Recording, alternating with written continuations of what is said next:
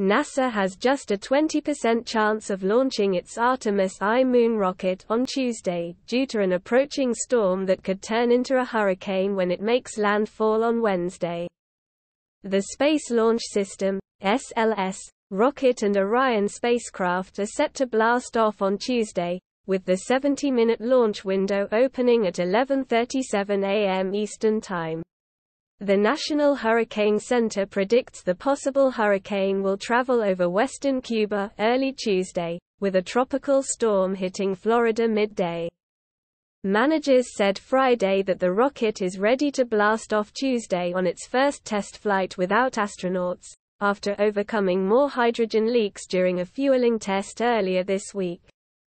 NASA said it will keep monitoring the forecast and decide no later than Saturday whether to not only delay the launch, but haul the rocket off the pad and back to the hangar. Officials said it's unclear when the next launch attempt would be, whether October or even November, if the rocket must seek shelter indoors.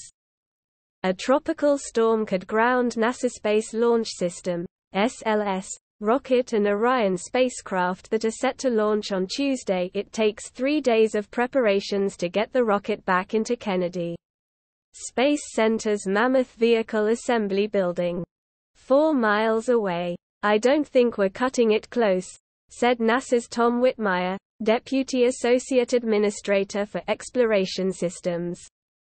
"We're just taking it a step at a time." Fuel leaks and other technical problems scrapped the first 2 tries of launching the Space Launch System (SLS) rocket and Orion spacecraft, which will be uncrewed when it finally takes off. NASA conducted tests on the rocket Wednesday, which sprouted more fuel leaks, but engineers managed to get the problems down to acceptable levels. Engineers halted the flow and warmed the lines in hopes of plugging the leak, and proceeded with the test.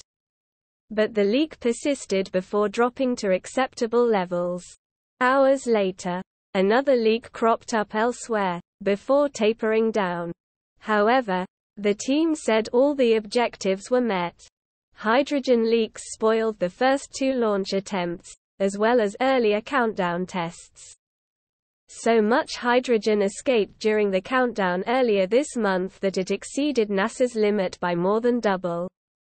Wednesday's leak almost got that big again. After hours of fits and starts, NASA finally managed to load nearly 1 million gallons of fuel into the rocket. Following the September 3 launch delay, NASA replaced 2 seals in the leaky line. One seal had a tiny indentation. It measured a mere 1/100th of an inch. Now that doesn't sound like a lot, but again we're dealing with hydrogen, the smallest element on the periodic table, said mission manager Mike Sarafin. NASA also altered the fueling process, easing slowly into the loading of the super cold liquid hydrogen and oxygen.